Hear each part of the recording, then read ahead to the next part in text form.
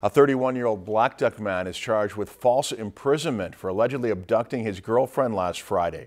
Beltrami County deputies arrested Joshua M. Smith after receiving information that Smith had taken his ex-girlfriend against her will and was allegedly keeping her at a home about 30 miles northeast of Bemidji in Hornet Township. Smith made his first court appearance today. If you've enjoyed this segment of Lakeland News, please consider making a tax-deductible contribution to Lakeland Public Television.